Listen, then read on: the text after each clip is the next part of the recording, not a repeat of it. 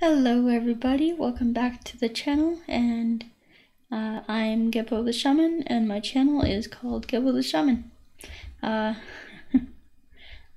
So today we're going to be talking about Aries in the 7th house, and what it means when we have Aries in the 7th house in our birth chart. So that means that we are, someone with Aries in the 7th house would be a Libra ascendant. So if you haven't already, go ahead and check out my my video on Libra Ascendant. That'll give you a bigger picture on like everything that's going on in your chart. So before we begin with that, with the video, let's go ahead and I'd like to let you guys know that I'm having currently having a Vedic astrology sale for Vedic astrology readings. You can find that at vincent.thunderwizard.com. And then up above that, I have my course available, my self-transformation course available. It's a course that's designed to trigger spiritual evolution, trigger spiritual awakening, and activate your energy body, your light body, and all that good stuff. So yeah, go ahead and check out patreon.com/Gebo the Shaman, and that's only like $45 a month, so it's really not bad. And then also, I have some courses available here starting at $20. You can go here to check out my courses, my guided meditations, and my mantras, and stuff like that. They're available at gebotheshaman.gumroad.com. So you can check that out there. Also, just go ahead and like and subscribe and all that good stuff, and click that bell button before we begin. So I clearly can't talk today, so I'm gonna grab a drink of water.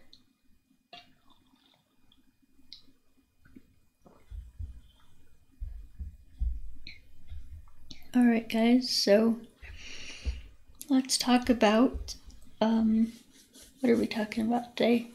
Libra in the 7th house, that's right. Or, sorry, Aries in the 7th house, Libra ascendant, yep. Okay, so Aries in the 7th house.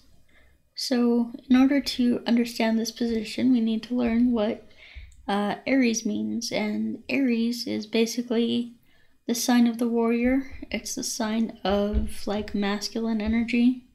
It's the sign of sports, athleticism, competition, drive, motivation, passion, all kinds of great things.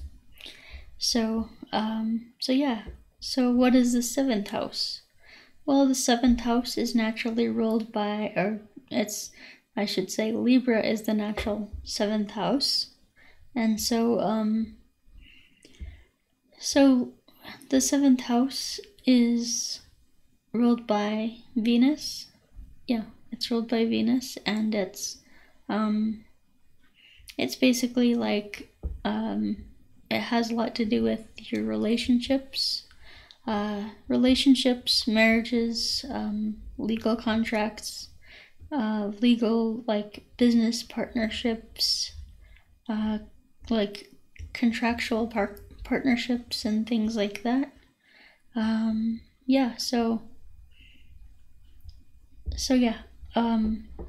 has a lot to do with like relationships and legal stuff. So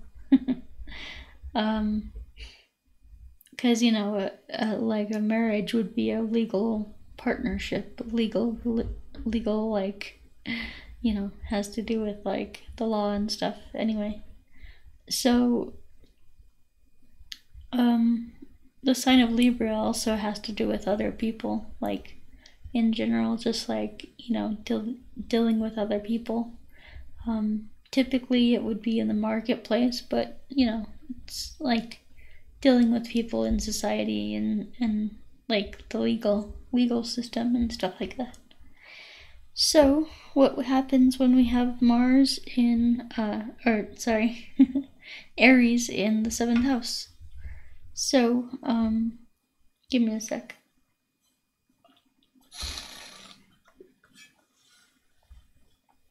So Mars in the or Aries in the 7th house would be you know, it would be like you have this very aggressive energy, this Mars energy, this masculine energy, warrior energy, in the sign of relationships with others. So, so, I mean, this is not the best thing to happen, because Aries just wants to be headstrong. It wants to kind of do its own thing and not worry about what others want to do or what others think, or it doesn't want to consider others. And the 7th house is all about others. So it's kind of, you know, because we have Aries. Aries is the natural 1st house. So it being in the 7th house, your chart is kind of flipped on its head. So yeah, it's not the best sign. It's not the best placement. But what this can signify is you leading others, actually. Being a leader, being like a teacher, or not a teacher, but necessarily, but you know, being someone who's like the head of, you know, the relationship kind of thing. So yeah, it can signify that you'll be like a, you know, I don't want to say a boss, but like, you know, it's kind of like the warrior, you know, lead. It's almost like a warrior leading others kind of thing, where, well, and actually you'll have a lot of energy going into like your like marriages and relationships and whatever. It's kind of like you know, you'll just have a lot of like aggressive energy here, a lot of passion here. So this also signifies I can't talk today. This also signifies like kind of your relationship with your spouse. So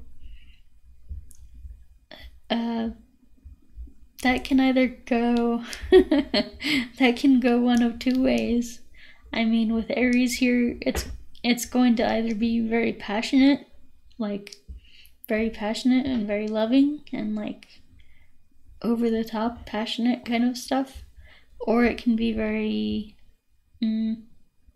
very violent, or you know, like where like you'll have this like competitive nature with your spouse, or like this, like, you know, your spouse wanting to be the head of the, you know, the head of the pack, the leader of the relationship kind of thing.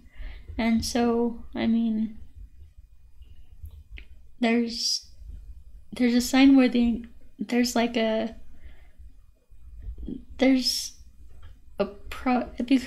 basically becomes a problem when the aggressiveness and the you know, aggression and the take chargeness becomes like unbalanced, and it becomes over the top. And so you can have this when you have Libra or Aries in the 7th house. Yeah. So like we really need to look at the other planets that are going on here. Like what's like I would look at where Mars is placed to get a better understanding. If it's placed in the 9th house, then there could be lots of arguments about philosophy and religion, you know, kind of stuff like that. Yeah, so it's placed in the I'm trying to think. The 10th house would be natural arguments about work and working too much and blah blah blah. But yeah. So yeah, you get a picture of what it's all about. You know, it could be very romantic, very passionate, very, you know, sensual, very sexual, but it can also be very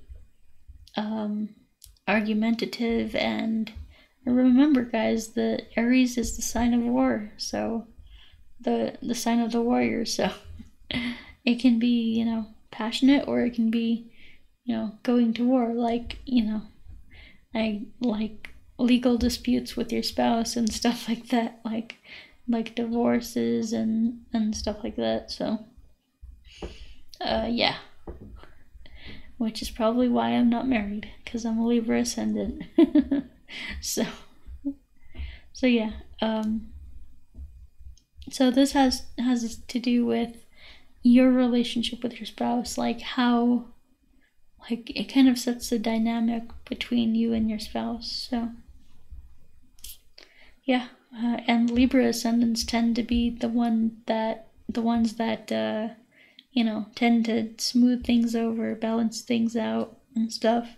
So I really don't sense the aggression coming from us, Libra ascendants. I sense the aggression coming from our spouse or whatever, you know, business partners or stuff like that. And that's another thing, business partners, you got to be careful with betrayal with your business partners. And I would have everything, you know, everything that, like, all of their responsibilities need to be in writing, in a contract, basically, saying that this is what they commit to do, and this is what you commit to do. Because if it's not in writing, then you can kind of get screwed over. So be careful with that. Alright guys, so I guess this does it for this video, and we will talk to you later. Go ahead and once again, check out the site here, vincent.thunderwizard.com. It's for my Vedic astrology readings. They're 30% off right now. And go check out my courses, my self-transformation challenge. It's only $45 a month, or if you want to buy the whole thing, that's available down here at gumroad.com, or gebotheshaman.gumroad.com, and patreon.com/gebotheshaman. Okay guys, so we will talk to you next time. Peace.